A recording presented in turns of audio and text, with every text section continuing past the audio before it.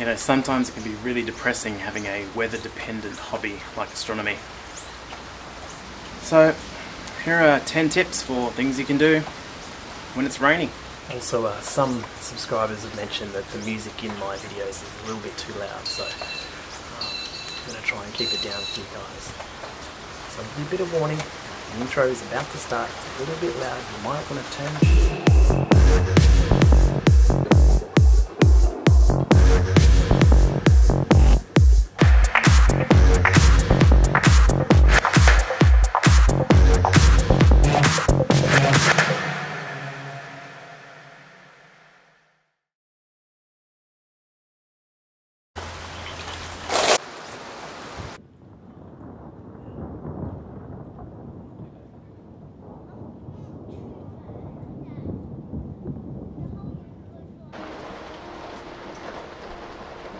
Hello darkness, my old friend. Okay, so we've had a pretty good run of weather over the last little while in Australia because of the drought.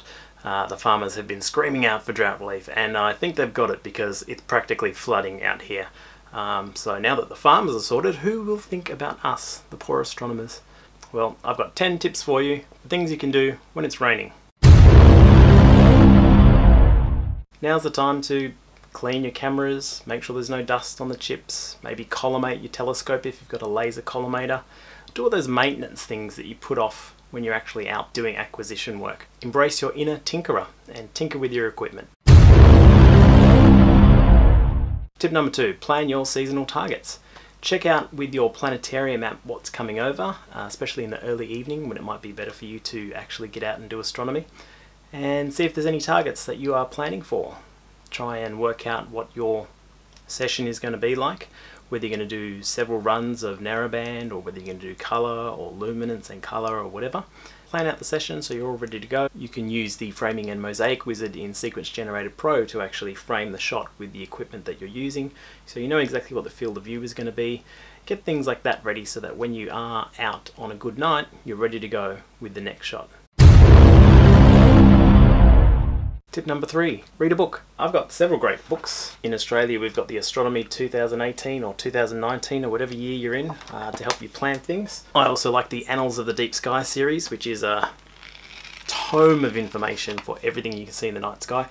They're only up to C at the moment, but it's going to be a fantastic series. Or, you know, process your old data. You've probably got a stack of old data sitting on hard drives from early on before you knew more about post-processing. You can go back and reprocess some of those old images as long as your acquisition data is relatively okay and you're happy with it.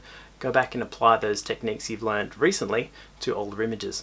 Or if you have a look through, sometimes I even find data that I haven't processed at all because I was taking a photo of something before I was doing something I was planning or something like that.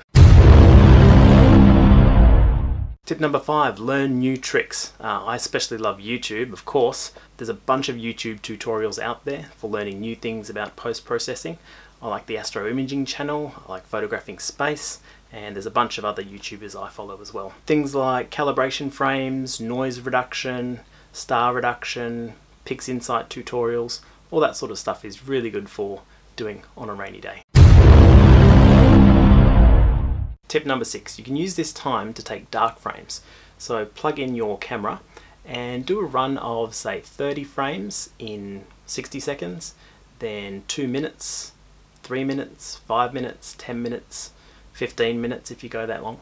Stack those and then you'll have a master dark for each one. So you'll have a dark stack for 60 seconds, a dark stack for 120 seconds and so on. And then you've got your dark frame library sorted out for the rest of the season. So it's a good thing to do on a rainy day. Check the forums. Here in the southern hemisphere we like ice and space, and in the northern hemisphere of course cloudy nights. It's a great way to get online and just talk to other space people, and you can also see what they're taking photos of at this given time, and that means you can look for targets that others might be seeing and you might have them available to you as well. So it's a good way to explore for what's up in space. Or you can just, you know, join the forums and argue with people.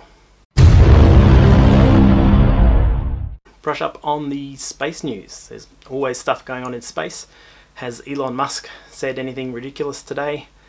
Are the ISS astronauts still stuck in space after the Soyuz capsule had a launch failure. Check out the news and see what's going on. Why not start a university course or an online astronomy course?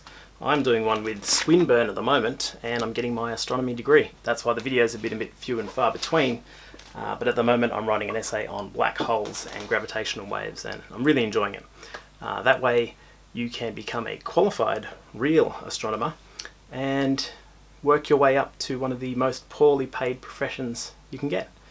It might be poorly paid, but you could be the most interesting or least interesting person in the room at parties. If life gives you lemons, become a storm chaser photographer. Maybe try your hand at lightning photography, which shares some similarities to astrophotography. And remember, everything is meaningless and we're all going to die.